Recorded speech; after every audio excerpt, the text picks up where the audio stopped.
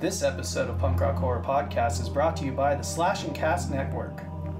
Tonight, on a special episode of the Punk Rock Horror Podcast, we will be discussing the evolution of Satan himself. We're discussing how he got his Christian start as a blue angel of darkness, to the red pitchfork-carrying satyr, and how the Christian faith plucked Satan himself away from his home.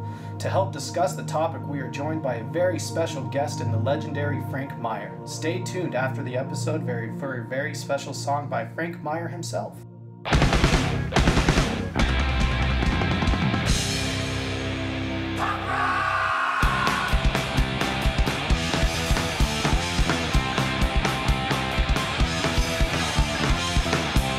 Hey everyone, before we jump into today's episode, I gotta do a quick housework. Yeah, we do. Recently on episode 128, where we reviewed Deathgasm on our segment of Something We Love and Hate, I talked about a moment I had with an individual where it did not go well, and I vented about that here.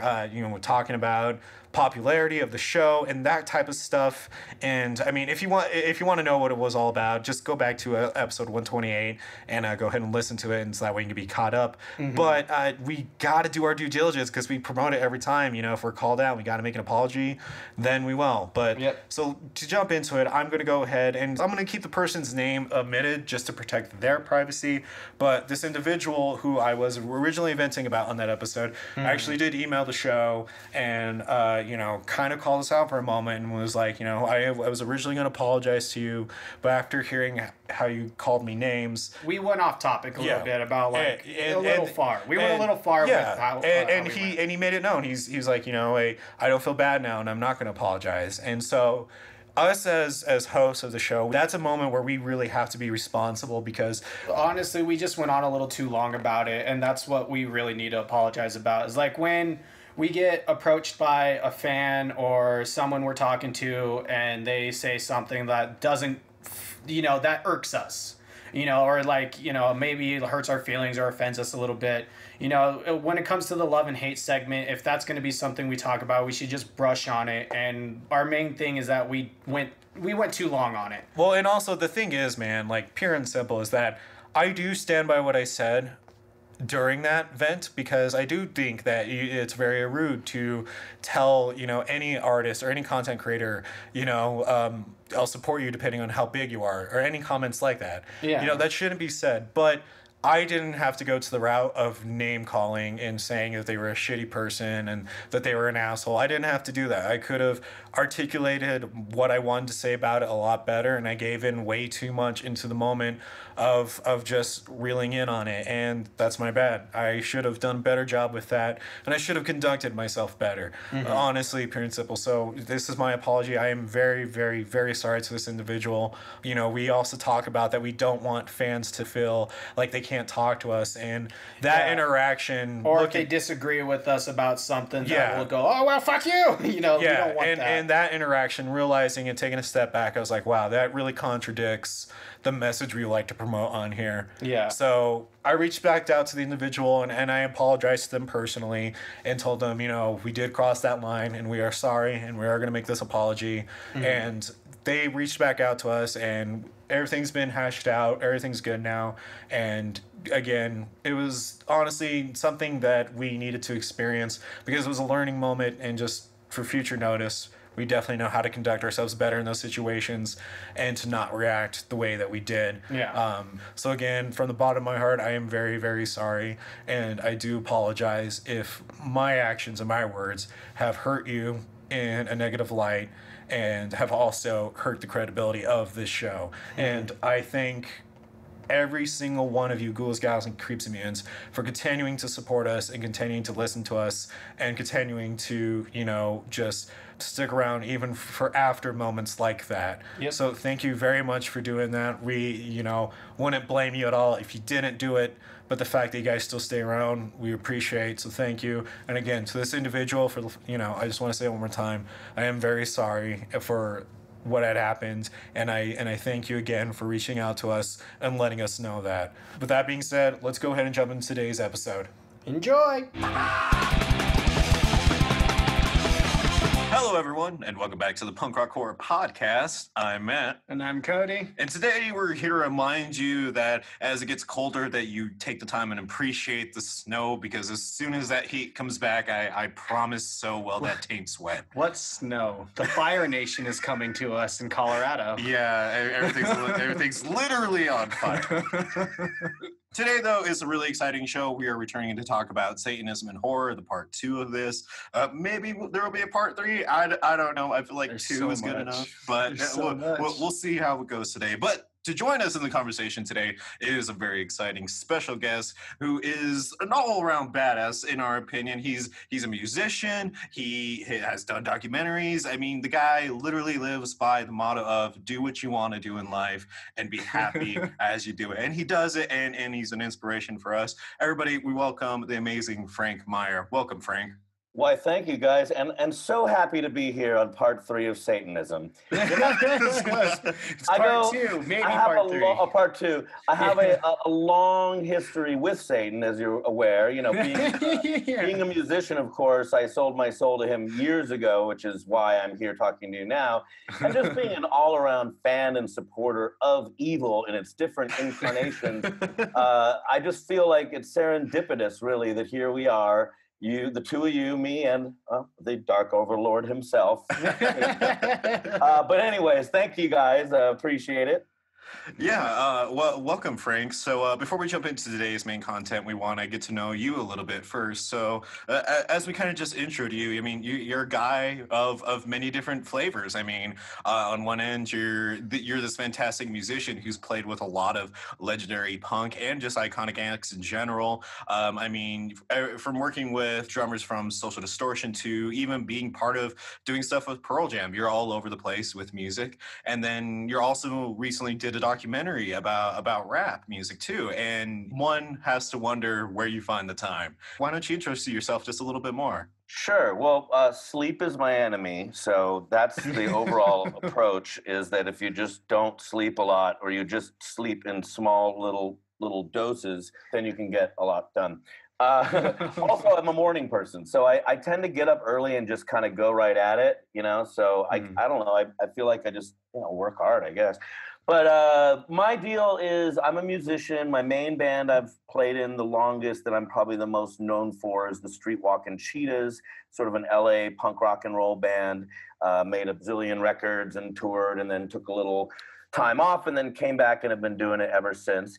I also sing for James Williamson from the Stooges. We had a band called James Williamson and the Pink Hearts, and we just did a new record with Dennis Tech of Radio Birdman. They actually did a record together. I just co-wrote a few songs on it. I work with that band Blind House. You mentioned the drummer of Social Distortion, Derek O'Brien, who is the original drummer on Mommy's Little Monster and all that stuff. He and I have a band with Brian Coakley from the Cadillac Tramps, called Blind House, based out of Long Beach. And then I also have a new band called Spaghetti and Frank, which is Eddie Spaghetti from the Super Suckers and me. And we just released a single a few months ago, and we've got a new single coming out. I'm actually going down tomorrow to go shoot a music video with Eddie for our new single. And then I play with this heavy metal guy, Thor. And by the way, this is just like this one tiny little part of my whole larger scheme. But Thor's this heavy metal guy. I play with him, and then lately I've been working with a lot of bands, because during this COVID thing, you know, being able to record from home has turned into a nice little side gig for me. Being able to produce other bands, mix other people's records, collaborate with other people. So, like, you know, for instance, with Eddie, the Super Suckers are a touring band, and they all live all over the place. So now that you can't tour, they're all just kind of waiting for life to start again. So meanwhile, you know, he and I can record remotely, essentially, and keep making music while both of our bands are kind of on hold. So I've been doing a lot of that kind of stuff. That's my music career. It's totally weird and all over the place. I also I directed 2 documentary films, also music related, but they're hip hop. The first one came out on Amazon Prime in March, and it's called Risen, the story of Shron Hellraiser Smith. And Shron Hellraiser Smith was Hellraiser from Wu-Tang Clan's Sons of Man. They were an offshoot group, you know, 90s rapper from the golden era. And he and I go way back. In my early days, I was a publicist, and they were one of the groups that I first worked with. So he and I knew each other from back when we were both like young kids starting off in show business and, trying to figure out what the hell Still to got do, that not get sparkle in your burned. eye. And so all these years later, he had a brain aneurysm and he lost his whole left side of his body and the ability to rap. And I just started going out to the East Coast as often as I could and filming his whole kind of recovery and recuperation process. So that film came out in March. And then there's a new one that I've already filmed and edited, and we're just starting to shop now, called Freestyle 101, that is about the history of freestyle rap. So while I've been a rock and roll guy, I also have just always loved hip hop music. And I guess I'm a storyteller. I've also written 8 books. I didn't even really get into that with you guys because sometimes I throw so much shit out at people that they're just like, my God, it's hard to keep up with. It's hard for me to keep up with. But I have also written 8 published books, and most of them are about music, and 2 of them are about fatherhood. And, but I guess if there's anything that ties this weird music career and, film and TV work and the books together, it's that I'm a storyteller. I generally like to just, I have my 2-3 minute long stories. Those are punk rock songs. I have my 5-minute stories. Those are metal songs and hard rock songs. And then I have my 90-minute stories, which would be the feature-length films. And then I have my 500-page stories, which would be a book. Yeah. But they're all just doing what I'm doing with you guys now. I'm singing. That's fucking awesome, man. And so, and you did a few, and you've also done a few interviews. One quote from your interview for High Low with ibpost.com is you were quoted saying, it's literally you making lemonade out of lemons moment.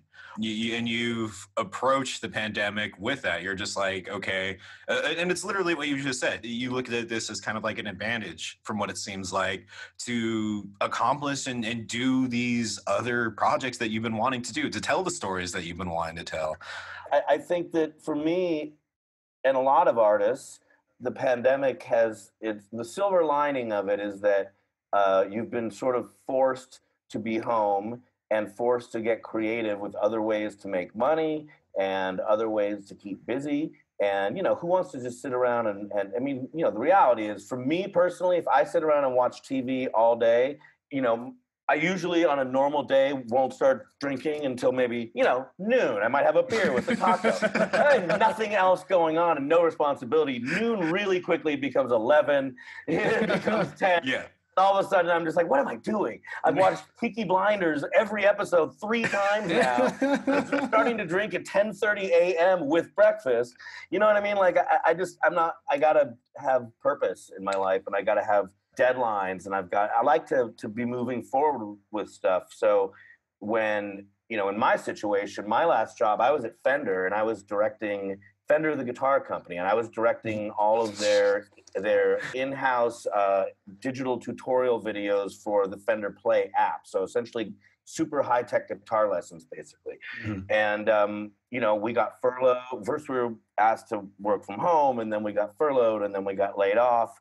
And, very quickly, I started kind of going, okay, well, as soon as I got told to work from home, I was like, awesome. I was like, this is great. I can just make music all day because they're not going to give me that much work right now. You know what I mean? How much can I really do from home for them? I was like, this is great. Then, of course, when I lost my job, I was like, okay, maybe this wasn't so great. But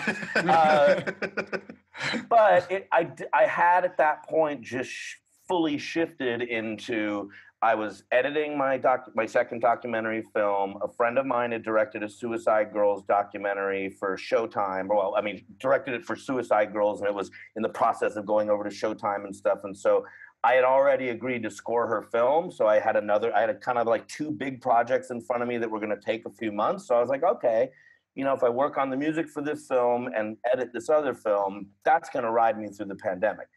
But the pandemic has gone on much longer than that. So at that point, I started kind of doing, well, what else can I do? So I recorded some solo material. I put out this song called Repetition Repeat that was also sort of a response to the pandemic. My band, the Streetwalkin Cheetahs, recorded remotely a song called War Zone that was basically about all the protests and all that stuff. And we made a video for that in, kind of remotely, essentially. Then I started doing the stuff with Eddie Spaghetti. Eddie already had a track with Eddie Vedder, and there was like some missing elements because it was a live recording and some of the mics were like faulty and blah blah blah. So I just sort of helped them clean that up and add some missing guitar and vocals, and so they could put that out. Lest we think that I'm out there recording with Pearl Jam myself. I never was in a room with those guys. I just helped clean up their track. But Eddie Spaghetti and I have known each other for years, and this was a good excuse. Like I said, it's just trying to make lemons out of lemonade. Like I was like, well, what else can I do? I mean, what other musicians do I know are sidelined right now and they can't tour? And who can record at home? And let's all start making music together, you know? Yeah, that's awesome, man. I want to ask you one about just like your love for hip hop and rap, because you can tell that you definitely you do at least appreciate the genre, and Absolutely. There's always that. I'm a huge super nerd. Like I'll go toe to toe with whoever you say is the most knowledgeable hip hop friend of yours. I will mop the floor with it. I know hip hop like I know horror movies, like I know punk rock, like I know, if I know something, I'm super, super, super nerdy about it. I think that's why we were really excited as well to bring you on the show, because we have a very similar mentality over here of anything that we like, we research the hell out of it just because we love it. Oh yeah. That's why I have like 3 different satanic books in my house somewhere. Sure. If you enjoy Satan, you gotta collect his work, you know? Oh yeah, dude, the Satanic Bible's been a fucking great read too.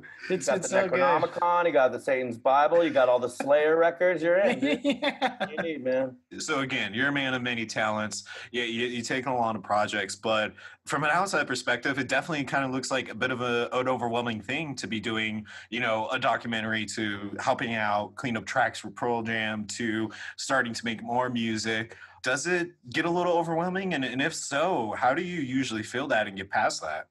No, it doesn't, because I just balance things well, I think, and I'm good at structuring myself. So I usually am not, like, I'll rattle off, in the last couple of months I did these 7 things, but I didn't necessarily do all 7 of them simultaneously. I kind of figure out what the schedules of everything is, and I work it so that I'm working on like 1 or 2 things at once. And then I put those down and move on to the next things. And the way that I've been working, from home during the pandemic is I literally at the beginning of each week, I make a list of all the things that I want to accomplish that week, and I just stick to it and accomplish them. And me being my own boss is not an excuse to not do the work. So I just this week I'm like, okay, I got to add backing vocals to this Swedish band City Kids record. Like they sent me their record and said, we want you to sing and play ideas. So that's on my priority list. I'm working with the band Nashville Pussy. I'm doing some vocals on their record. So Tuesday I'll do that. Wednesday, tomorrow's the Eddie Spaghetti shoot. I'll get that out of the way. 1 thing a day or 2 things a day. Then I've got notes coming in on the Suicide Girls documentary that I know that I have an idea, probably about 2 days work on that. So when those notes come in, I'll prioritize that and say, okay, Thursday, Friday, I just knock out that. Then I'll go back to the documentary, and since they're all things that I'm interested in and that essentially I'm the brainchild or I've been approached. I mean, it's always something that I have my hooks in on some level, and I'm personally interested in the music or the project or the film or the band.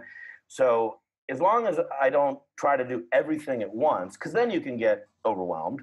But usually I'm just doing 1 or 2 things. I just move on to the next 1 or 2 things and schedule it out so I'm not too crazy. And the other thing I do is I also take breaks. I don't, like I'll wake up in the morning and start a project and go till noon or 1 or 2. And then I put it down, I walk out and I go have a taco and I have a beer or pizza or whatever, go pick up some food or go to a little patio thing and take a few hours off, and I clear my brain, and then I come back and I either pick that one up or I start the next thing. And then I go another, 4, 5, 6 hours, whatever, and then I stop. It's not that overwhelming. It's like having a day job, except that I can set my own hours, and it's way cooler than having a day job because I'm doing all cool stuff. You know what I mean? I'm bopping between a bunch of things, but they're all really neat things, Absolutely. So I want to bring it back to you before we jump into the main subject for today. But before we do that, I want to know if you'd be willing to humor us in playing a new horror game with us. I sure will humor you by playing a new horror game. All right.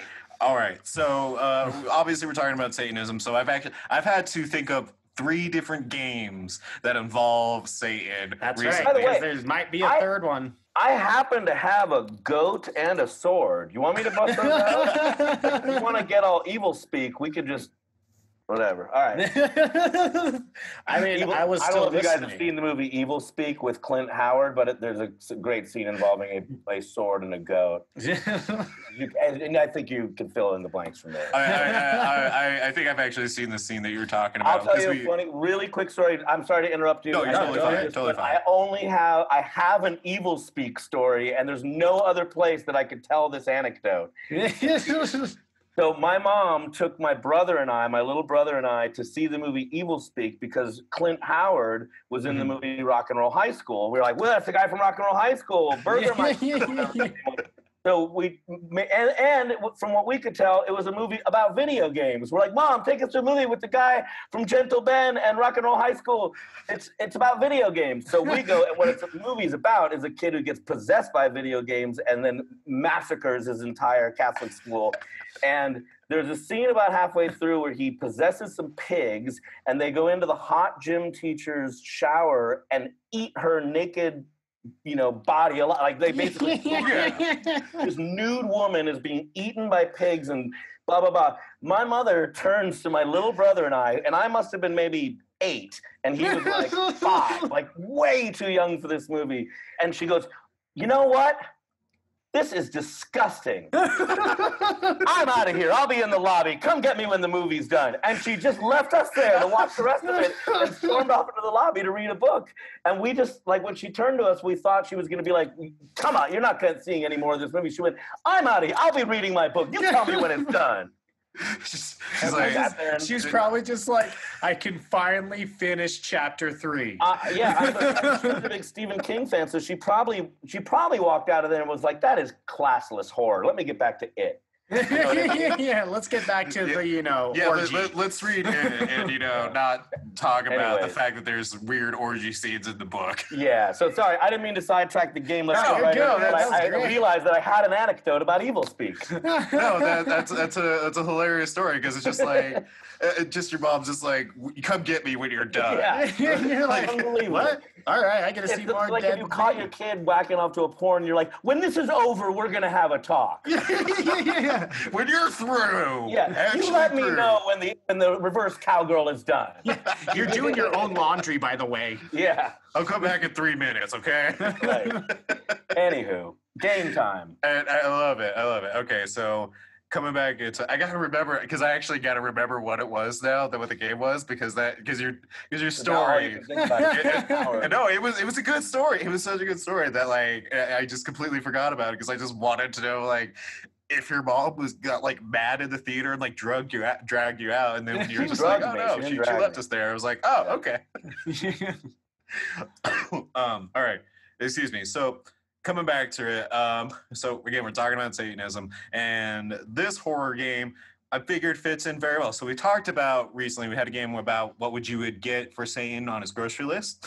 We talked about, had a game of what would your own religion be in the vein of, Anton LaVey. And so I figured the next best one we could do that involves Satan and Satanism is Satan's coming back up just from hell for one day, and he's coming up to you and he's saying, all right, Frank, I'm going to give you whatever you want, but you got to beat me in a competition. Well, Frank, you're a musician, so you know your strengths. So you challenge him to a competition of music. So here's the game. What song and what instrument will you play on against Satan in order to get what you want and beat him? Ooh, that's tough. Feel free to have fun with it.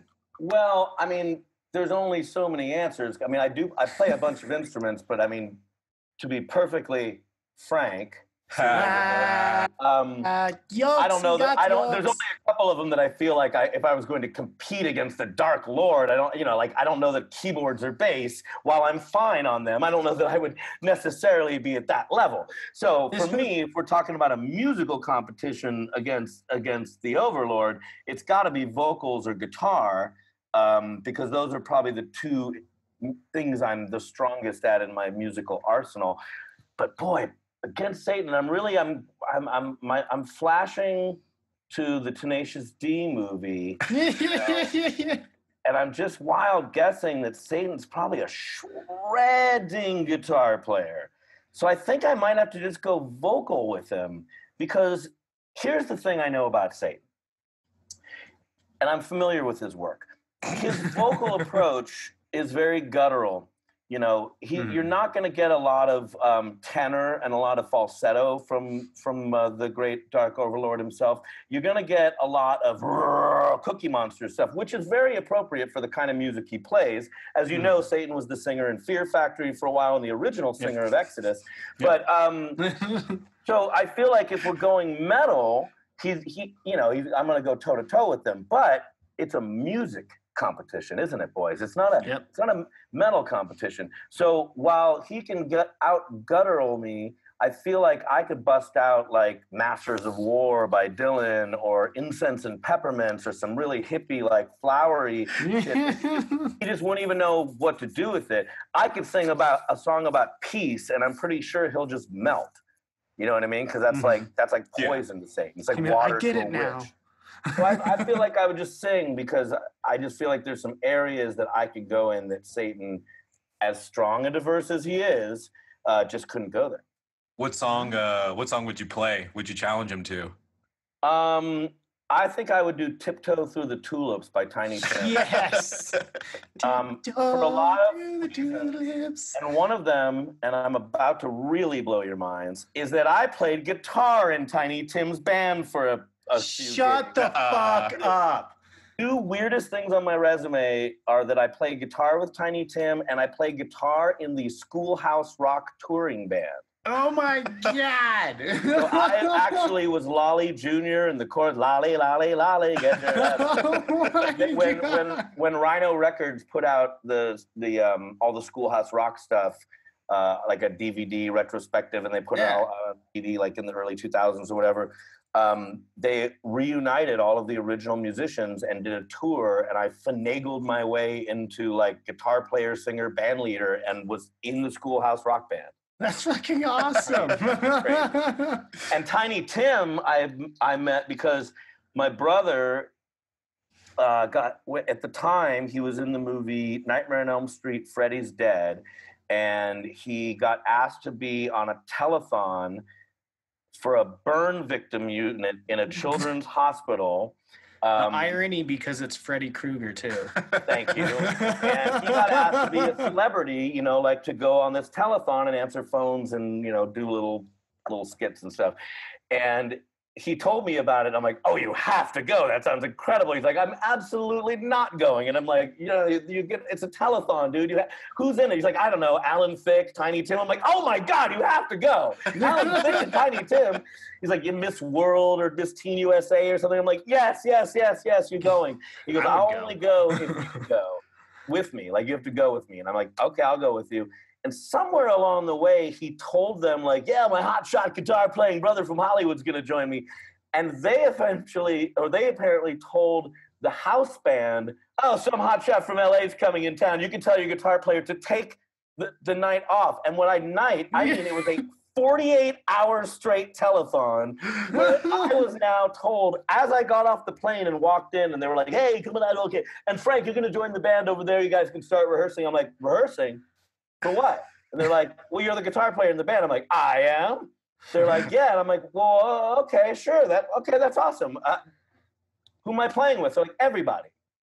I'm like, what does that mean? They go, you're playing with every single musical act over the next 48 hours straight. Oh my God. 70, 80 songs. I had no music. I don't read music. I just was like, what? And among the people we backed up was Tiny Tim, and I backed him up like 12 different times over that 48 hours. It was insane. That's fucking great. So you did back up for Tulips? Yes, we did that, and yes. So here's my quick Tiny Tim imitation, because this is exactly how he would start every song. He had his little ukulele, and it was never even remotely in tune. And he would turn and go, that doesn't surprise me. You go, Mr. Frank, we're gonna do a bouncy, take me out to the ball game in the key of A, and a 1 and a 2 and a take me out to the ball. And we would just all look at each other like, bum bum bum bum bum bum bum, just kind of fall in place. You know what I mean? It was insane. Like shoulder shrug, like yeah. I guess take me out of the ball game in A. Come on, boys. And we did tiptoe, and I remember, Mr. Frank, can I get a bright and peppy, tie a yellow ribbon around that old oak tree, a 1 and a 2? Like, what? What year is it? I'll tie a yellow ribbon. Oh my God, he sounds just as awesome as I hoped. And by the way, one other little detail, he was wearing a suit made entirely of Mickey Mouse doll heads. So his suit was all Mickey Mouse heads. Okay. I want this suit. So not like printed, like the actual like doll head. Sort of both. It was like printed, but they were kind of puffy. Like they were like I don't know the technology behind his outfit. Okay. But I remember it being a little weirder than just like Mickey Mouse suit. It like had like texture to it that was disturbing. And he wore that for the entire 48 hours, meaning like, you know, at some point I was like, hey, maybe I should go up to my hotel room and change, you know, because I've been in this shirt playing music for 8 hours now. And like every time I'd come back down from changing, Tiny was just still in the suit. I was like, hey, well, whatever. You know? Like, this is my only suit. If you've got a Mickey Mouse suit, I guess you wear the Mickey Mouse suit. He put a lot of work into it. He's just not going to take it off that easy. I felt like I was pretty confident he did not bring any change of clothes. You know, we do try to be humble on the show, but we do sometimes feel cool when we're like, yeah, we get to talk to horror directors. And then you're on here and you're like, yeah, I got to play and back up Tiny Tim. We're like, well, no, we just got checked. Yeah, well. What have I done in my life? It's a weird life I've led. An exciting one, too. I mean, you come in and you're just like, oh, you're playing now. Go join the band. And here's Tiny Tim. Yeah, I mean, the thing that I remember being the most petrified in that particular situation was the fact that everyone had charts for all of the songs except me. So I would just have to turn to the keyboard player, the bass player, and go, what the fuck am I supposed to do? And they'd be like, it's just AGD, and then the chorus is DCB. And I'd be like, all right, okay, I can do that. And I kind of just keep my volume down for the first few till I kind of, you know, okay, I got it. Then I kind of jump in the mix. And then the funny thing, too, is at some point halfway through, they were like, hey, we've got some time to fill. If you want to teach the band one of your songs or something, you could, like, you know, be the musical guest for, you know, 4.5 minutes. And I was like, okay. And I'm kind of going like, because this was like a sort of a lounge band, house band. Like, none of my material from at that time I was playing in the Streetwalkin Cheetahs, and there's not any single song that would have been appropriate for this. And I also had to pick something pretty easy because I had to teach it to him 2 seconds before the red light rolled. So I showed him a Johnny Thunders song, Johnny Thunders and the Heartbreakers. He was in the New York Dolls, and it's a song called Blame It On Mom. Basically, it's about heroin. And I ran the band through a Johnny Thunders song about heroin during the telethon for the burn victim unit at the Children's Hospital. With Tiny Tim in the corner going, Tim in the corner going, that your brother was also helped set up being in a movie about a burn victim too. So that's killed true. children. The irony, yeah. So Brecken at that time was in Nightmare on Elm Street, Freddy's Dead. I'm trying to think about what time in that career he would have been in. It was probably right before Clueless, actually. I want to say that was before Clueless. I think because Clueless was definitely a little more, for the time, a little more modern when it came out. Right. So it would have had to been after it, I feel like, too, yeah. Cody's checking right now just to be sure. Yeah, he did a lot of stuff. The funny thing is I remember, because Roseanne Barr and Tom Arnold do a cameo in Freddy's Dead. And the reason that even happened was that they like kind of fell in love with my brother. They'd worked with him on a show and they really liked him. And so he was asked by Roseanne and Tom to be on not one, but 2 Tom Arnold pilots, both of which failed. I don't think one of them never even aired, and one of them might have aired, and then the show got canceled or whatever. But so for whatever weird reason, he was kind of palling around with Tom and Roseanne at that time, or at least, I mean, he was a lot younger than them, but they were sort of took an interest in him. And so when he got the Freddy movie, if memory serves, they were kind of like, oh, that'd be fun. And they just stopped by the set and somehow ended up in the movie. Like they just sort of did a cameo. You know what I mean? Like it was all kind of just happened. But that's nuts. I mean, in the best way possible, like nuts, because it's just like that's stuff that you would kind of like imagine happening in a sense, and then actually being part of it and seeing that happen, and then just even be connected even by a familial bond. He was on a Rodney Dangerfield. Him and Soleil Moon Frye were on a unaired Rodney Dangerfield pilot. You can find it on YouTube. And Brecken plays his grandkid, I think, or his nephew or something. Okay. And I went, and the funny thing is, I went to the taping of that, and I met Rodney. And I have the same Rodney Dangerfield story that anyone that has ever been on a set with Rodney Dangerfield has. We all have the same story, which is I saw his balls. Because Rodney would just walk. He's like your dad. Like he just walks around in a robe that's never quite closed. And so like I had heard that about him. I think I had heard like how on Howard Stern or someone tell a story about like seeing Rodney's balls because he wore a robe. And I went, and sure enough, he was wearing a robe, and sure enough, it blew open, and I saw his balls. Like, this is the life now. All right.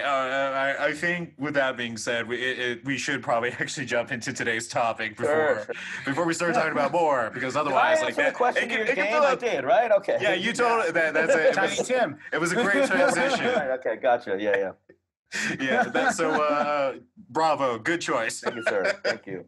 But let's go ahead and jump into it. I'm going to go ahead and hand it over to Cody at this point to intro today's subject. So last time we talked about the creation of Satanism through Anton LaVey's life and just kind of like how he created modern Satanism. And so for part 2, we're going to talk about several different branches of Satanism I thought this was kind of a cool little thing, but along with the creation of Satan himself in Christian art and just Christianity itself. I actually watched a documentary on Amazon Prime called How the Devil Got His Horns. And this guy does a really cool job on describing how Satan kind of just like first started out in Christianity, because Satan doesn't originate in Christianity. He doesn't originate in the Bible. He was also stolen from paganism. But before that, what's considered the very first depiction of Satan and Lucifer and all that in any type of art is a picture of 3 angels in a church in Ravenna, northern Italy. And there's this church, like all the murals and the paintings and stuff in the church up in this corner. It's kind of like hidden almost. There's 3 angels. There's an angel in red, and then there's an angel in the middle that's purple, and then to the angel's left, so when we're looking at the picture to his right, is a blue angel. And so the red angel has 3 horses in front of it, and then the blue angel has 3 goats in front of it. And so there's a lot of controversy over this picture, because the one in the middle is obviously Jesus. And then the one to his left, the blue angel, is what a lot of people try to consider the first depiction of the devil in Lucifer. And it's because during that time, it was, I think, the 6th century. Sorry, I had to find it in my notes. You're totally in that fine. time, there was no Satan or hell or anything. A lot of people argue that the blue one is actually just the angel of darkness, the angel of night. And because blue is at that time was considered the more like evil of the colors, because it's like melancholy, dark, drab. And so that's kind of like where people believe is the first origination of Satan. And then the next depiction of him isn't for another 5 centuries. There's no more art of him. And it's a piece of art in a church in Torcello, Venice, Italy. Painting has Jesus in a mandolin type thing. And then part of that painting, it has like a river of fire that goes to another part of it. And you see angels actually throwing people into fire. There's no demons. Like demons weren't even a thing in Christianity at this time. And so, and then you see a blue ogre with crazy white hair and crazy eyes and like a snakish beard with a little man sitting in his lap, and they're sitting on a throne with a serpent eating sinners. And so there's an argument between whether the blue ogre is Satan or the little man is Satan, because another like nickname for Satan, I guess, is the little man of mischief or something like that. But so there's also the argument between those two. And then Satan actually didn't even get his like evil anthropomorphic look forever. Honestly, Christianity was at war with paganism, and especially during the Crusades and the medieval times. And that's when they really started like forcing Satan into their religion by saying like, you know, he's evil and everything. And they started pretty much saying that the entire religion of paganism is hell. And all their gods are demons and deities of evil and everything. I mean, the pagan god Bes, who in that religion was actually like, he looked evil and everything, but he was actually the protector of evil. Like he protected against evil. He was supposed to be the one that drove all of it away. And then Christianity, so he was basically like the pagan Batman. Yeah, basically. And then yeah, and then fucking Christianity rolled in, especially during the medieval times and everything. The Crusades, the Spanish Inquisition, the Black Plague, all of that started going on. But then they took the god Bes and were like, that is Satan. That's what he looks like. They're like, this giant goat man is what it is. So they took that. So Bes is the first representation of what we think of as sort of a satanic figure, like yeah, sort of it's a mixture of Bes, a certain Egyptian god. I think it might be Set, so that's why the temple is Set, like satanic group broke off. We'll get to that in a minute. Yeah, it's pretty set in history. Yeah, Set, and then there was one other one, I can't remember the name. It's pretty set in history. I caught that. Thank you. It was like, okay, he's got yolks. No, that I know a pun when I hear it. Do you know what a pigeon says when he's flying over a revolution? What? Coup. Thank you. I'm gonna have to remember that one. I stole that from Bill Hicks. It's a good Bill Hicks pun. That's a good one. I like it. All right. Anyways, Satan. Back to Satan. Back to Satan. And so back to Satan. And so yeah, so it wasn't until the medieval era until Satan really started becoming like the source of evil. So art really kind of stopped around that time. And then also like Satan was in all the art and stuff like that because of the Black Plague and stuff like that. But any pictures of art and stuff like where Satan was in it, he was super two-dimensional in all of them. So like everyone else started getting their own story, you know, like the story of Jesus started rounding out more as it kept getting told and told and told, his apostles, whatnot, his whole story. So like all like actual art of it, they always had a story to tell, but Satan was always just the shadow because if you remember, he's only mentioned in the Bible once. Mm-hmm. And it's like just by passing, like he's not in there. It's not there. And so, you know, then no one had any inspiration for him outside of like, besides the horrors of life. And so mystery plays kind of started coming about, and they were huge in France. And during the 14th and 15th century, they started taking all the like stories from religious stories and texts and started adding more imagination to them. They started creating their own versions of hell, like based on their life and stuff, and started like using voice and like talking and describing like what hell is and then what Satan could be and who the devil is and everything. That's kind of what started rounding out Satan to be this torturous tyrant of hell and everything, because originally he was kind of seen as just a bureaucrat, like, this is just my life. Like, this is my life now. Fucking get in there. Yes, you had sex before you were married. Go into the fire. Just checking people in at the gates. Yes, adulterer, murder. All right, come on in. Yeah, welcome. Okay. Your gift bag is in the front. Like, don't forget to slaughter children, burn down a church. Oh, come on in. Yeah, we got a special place in the VIP section. Lawyer. We've never had a. Do we got room for lawyers down here? What's a lawyer? You'll find out, son. Satan's like, don't worry. A couple years from now, we'll be filled with lawyers. Just you wait. There's a lot. Just you wait. I don't think in terms of one linear timeline. I'm everywhere at once. You're just not prepared for it yet. Lawyers are coming soon. Yeah, basically. TBA. TBA. And so one of the most solid looking depictions of Satan, I guess, looking of him, is a painting in the baptistry in Florence, Italy. It was created around 1260 by Capo di Marcovaldo. He also painted Satan as this big blue ogre with like a thick beard, his horns and everything. He's eating the souls of people, and that's like showing his tyranny and everything. That's my Satan. Yeah. That's the Satan I grew up with, baby. Yeah.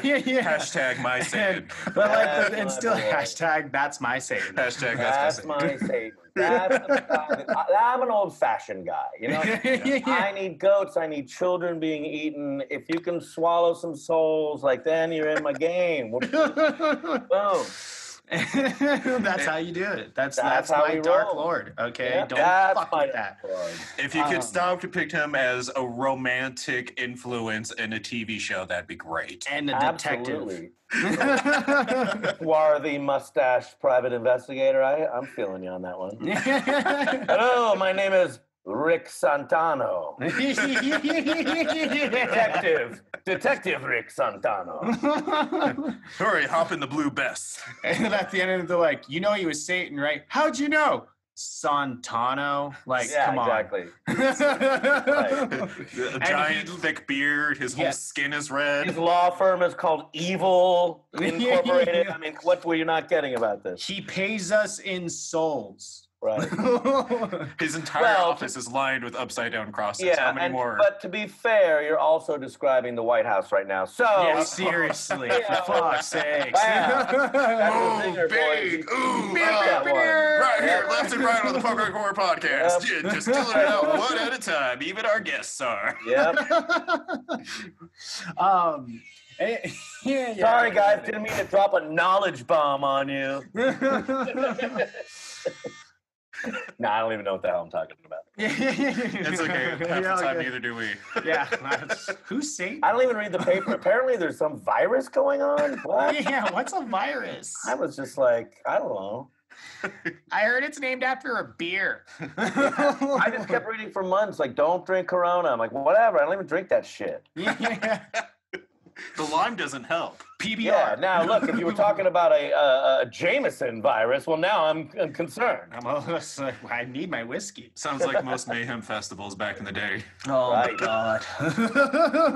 Now, again, I've sidetracked you. Let's go back. Back to Satan. Back to Satan. So, pretty much what's like kind of like solidified the more modern creation of Satan, we have to give, it's not even with painting or anything. You have to give it to Dante's Inferno. Sure. Yep, that's basically like his book and everything is kind of like what solidified the modern Christian view of what hell and Satan is. Because when they finally illustrated the book, like they drew Satan out how he described him, and he was this horned beast with wings, and he's big and muscular, and like you're gonna be fucked with for the rest of your life. That's the classic.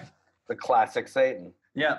And so, yeah, that's kind of like where he kind of branched off and everything. And he also like, I kind of skipped it on accident, but like, I brought up the paganism and everything.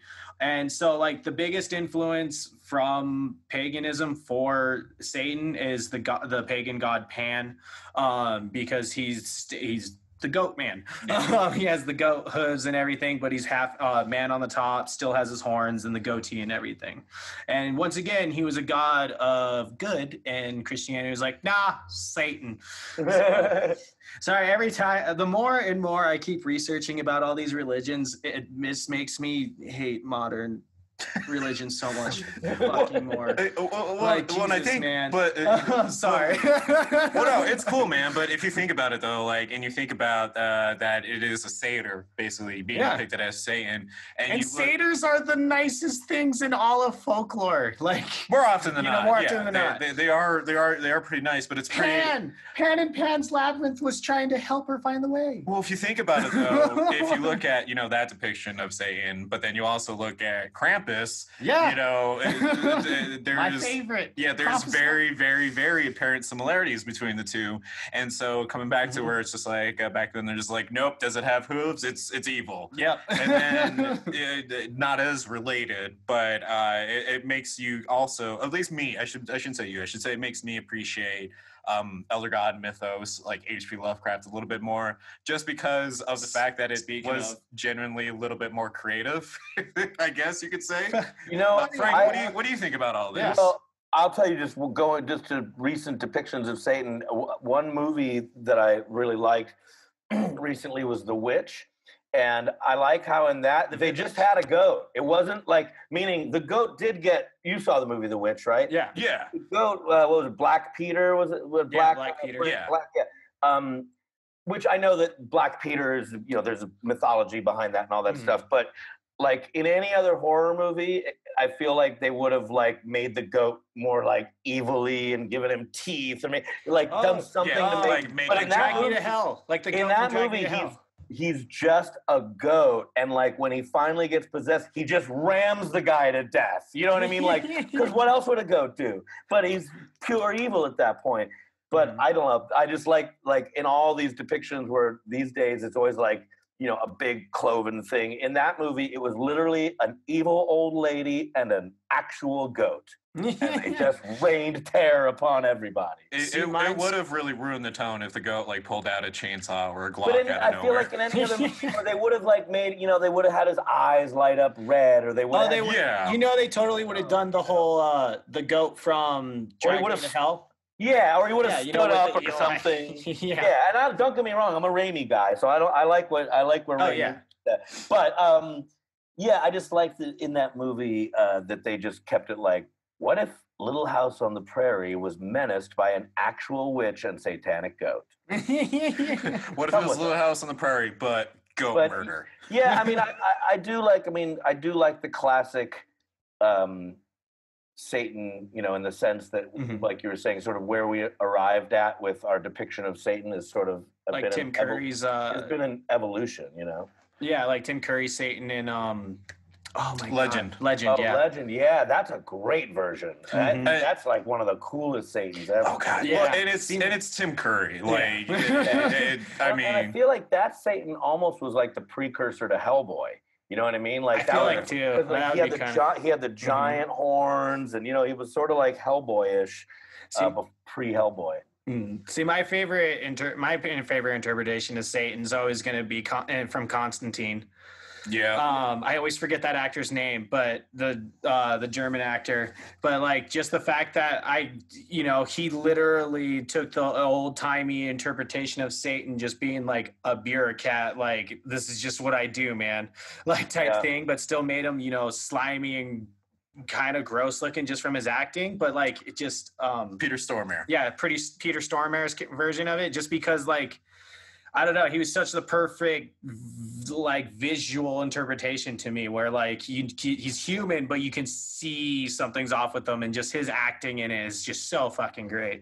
Yeah, I mean, I told you guys that by coincidence, over the weekend watched Devil's Reign, which is like this 70s William Shatner satanic cult movie, and you know, at the end, Ernest Borgnine, who's like the least threatening actor in the world, ends up becoming a full-blown horned goat, you know, priest at the end, and it's not a great movie, but it's a pretty wild satanic cult movie. Like, I definitely was entertained throughout the whole thing. So I'm going to put Ernest Borgnine's Goat Head Man right in there as one of my top depictions. My favorite non-horror depiction of Satan would definitely have to be Dave Grohl as Satan in the music video for Tribute. I'm with you on that one. Just because he does such a good job with it. But if I was going to actually pick within horror, my favorite depiction of Satan, just one that I thought was just really, really well done because it wasn't apparent, but the dread was there, is actually what Frank's pick was, which is The Witch, believe it or not. Yeah. Because I thought, just because I've seen so much horror and I've seen it, whether it is, you know, Keanu Reeves dealing with Satan and all that, or any other type of horror movie that had Satan in it, it always made it like this apparent, like over the top, let's get the horns as big as we can. Yeah. And The Witch was like, nah, Satan was always meant to be that dreadful shadow. So let's make him that dreadful shadow. And they barely show him, like, because they do kind of show him walking around in The Witch, but they don't, it's not exposed. And so that alone, like, was really chilling because it was just, it's the whole idea of the less you see, the more your imagination takes over type of effect. Frank, what about you? And then Cody, how about you finish on yours? Sounds good. Well, I mean, The Witch for sure, because I just love that they boiled it all down to the old lady and the goat. And I definitely like your Tenacious D one. Boy, I'm trying to think of another good Satan that we haven't mentioned. And I really like Tim Curry as well in Legend. So I don't know. I think I'm. We can always come back. We can give it to Cody. I'm sticking with The Witch. I'm with you on that one. I think that's my favorite, at least recent horror depiction of Satan. And my non-favorite would be the entire work of Slayer. I mean my non-horror depiction. We like non-favorite. Now, fuck Slayer. Kidding. We don't need a bunch of Slayer fans knocking down the door. No. Horror at the moment, it's still going to be Peter Stormare's version and Constantine for the horror. We talked about it here on the podcast on our comic book episode. We talked about Constantine. But that one, and then my non-horror. While you're thinking, I'll tell you one more. And this is super obscure, but this one. Oh, I just remembered. There's a movie called The Evil from like 1981 or 80. It's sort of a knockoff of Amityville Horror. It stars Richard Crenna. And it basically, they're in this haunted house and, you know, evil spirits are beating them up and, you know, throwing people out windows and making them do all sorts of things. And they finally go down into the basement where basically they realize they're going through a passageway to hell. And hell is just a big white room with a big white chair and an old guy in a suit that kind of looks like Boss Hogg from the Hazard. And he's kind of just sitting there with like a cane, the book, and he's like, well, the Colonel suit. My lair. And he just sort of like dazzles them with some fancy talk. And they're like, fuck you, Satan. And they throw like a torch at him and blow it up. But literally, like in that movie, Satan's just like a swarthy Southern gentleman in a white suit. Yeah, I love those depictions where Satan's like that. He's just some like Southern salesman. But the other one that I actually liked, because you just reminded me of it, it's just like the whole, like, oh my God, I just forgot. Now I got this image of the horror. Dude, I'm so mad. Al Pacino. Al Pacino in The Devil's Advocate. That's a good one. Because like, he's a lawyer. Like he runs a law firm and he's like, I'm Satan, man. He's like, yeah, I could see it. But in non-horror, I just remember it's my favorite depiction in all of literature is actually the graphic novel The Sandman. His depiction of Lucifer. Because my favorite thing in that entire fucking series is just Lucifer going up to Morpheus, the Sandman, and going, yeah, I quit. And he's just like, wait, what? You can't quit running hell. And he's like, fucking, who's gonna stop me? Yeah. He's like, I quit. I'm just gonna go out to Earth. The gates to hell are locked. You figure it out. I retire. And it just ends with Lucifer just like chilling out on a beach with a coconut drink. And he's just like, this is a good life now. See, now I got that image in my head, and now I have an image of Satan wearing the Colonel outfit that Boss Hogg had, and that image in my head was somebody saying, you know, "Fuck you, Satan, and your secret leaven spices." Well, you know. Well, see, the thing that I like about the reason why I like the Sandman one, because I like the fact that he's depicted as an angel, like a fallen angel. He's not this monster. He doesn't have the pitchfork and everything, because he's depicted as like the original.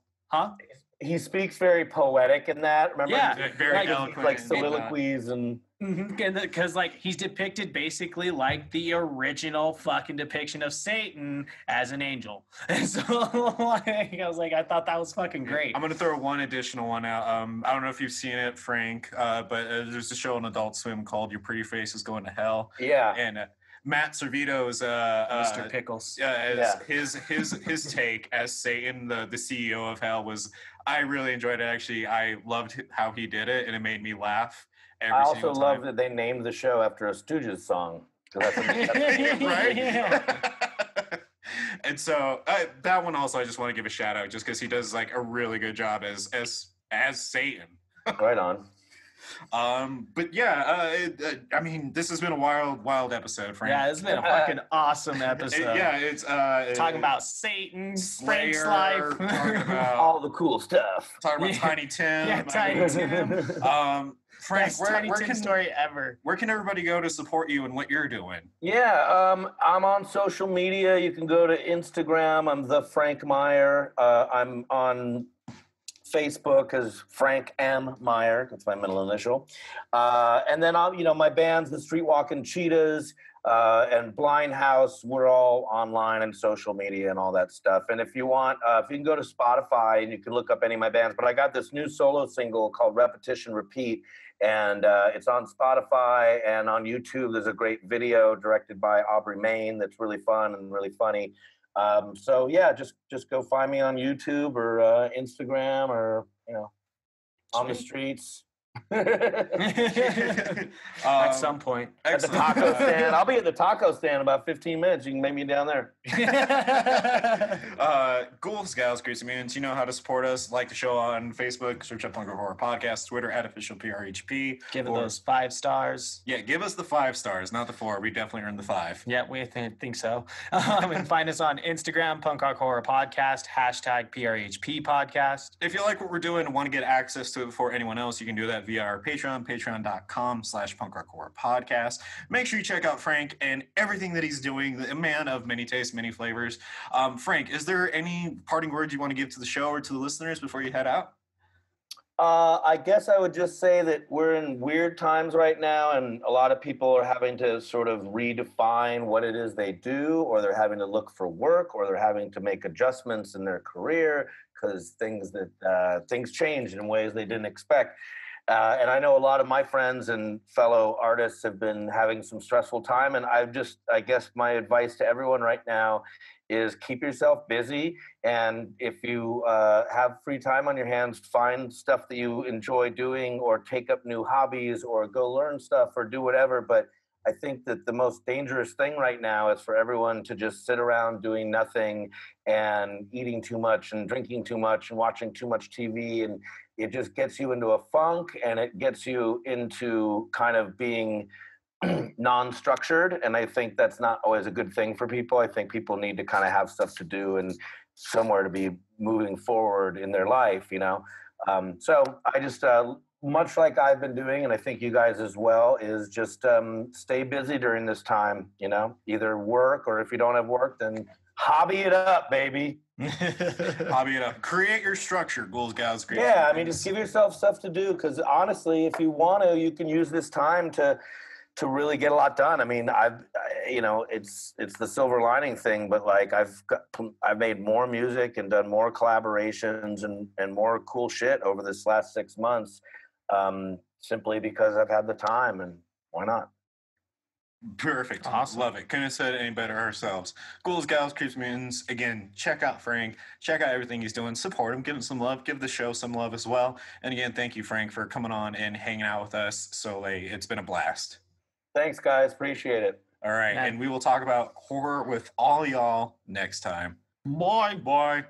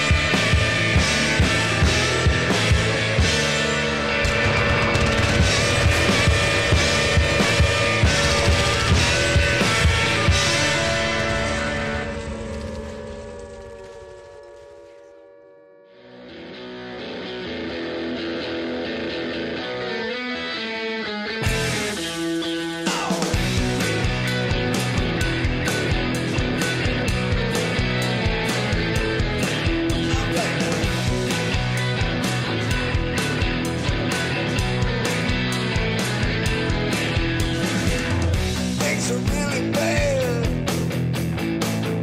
and they're getting worse. I'm fixing to explode. Yeah, I'm about to burst. Can't really say when it started to suck. All I know for sure is shit's fucked. I can't really say when it started to suck. All I know for sure is shit's fucked. We're all freaking out. Need to find a cure. We're all living in doubt. Everything is so unsure. Can't really say when it started to suck. All I know for sure is shit's fucked, yeah. Shit's fucked, man. That's true. Doesn't seem like there's a thing we can do. I'm stuck. So you waiting for something that sounds like it's true. Alright.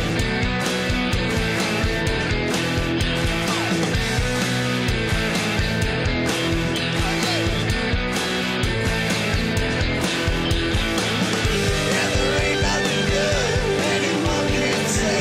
Probably don't matter anyway.